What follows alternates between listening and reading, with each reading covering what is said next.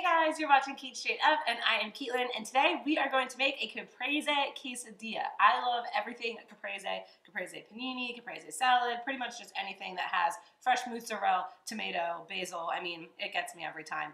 I'll always order something like that on a menu if they have it. And I had recently a Caprese Quesadilla, and I decided to remake it in my house for lunch because it was epic, it was gooey, it was cheesy, it had all the flavors of a Caprese sandwich or something smothered in a delicious quesadilla, and it was fantastic. You guys are gonna love it. So we are going to start by spreading a pesto on a flour tortilla that is going to be our quesadilla. Now you don't want to get it all the way to the end because it does kind of move out a little bit. So just right around the center, like so. So after you have a nice generous helping of a pesto on your flour tortilla, you're going to place it into a hot grill pan. Now, in your pesto sauce, there's usually like quite a bit of garlic and stuff, so you don't need to add any other seasonings because it kind of all comes right here in that pesto. So we're going to put it down onto our nice hot pan and then get ready to add our other ingredients. Can't have anything Caprese if you don't have fresh mozzarella and tomato. It's really easy. This has just a few ingredients and it is super yummy. So I have some slices of a fresh mozzarella right here that I'm going to just lay onto my tortilla, and we're going to get it melting.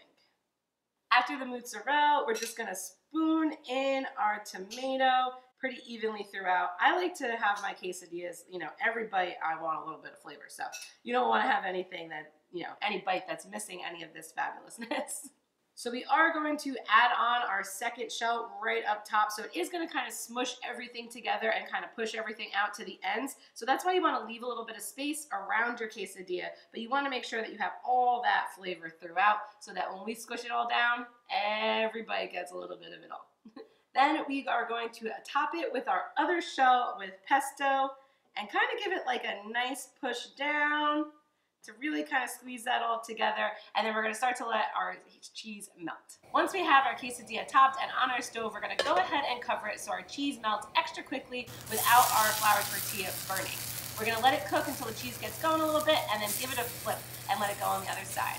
Once your cheese is melted and you can see into your quesadilla and it's all gooey and ready to eat, you're going to pull it off with those beautiful grill marks and take it over to get sliced up and eaten.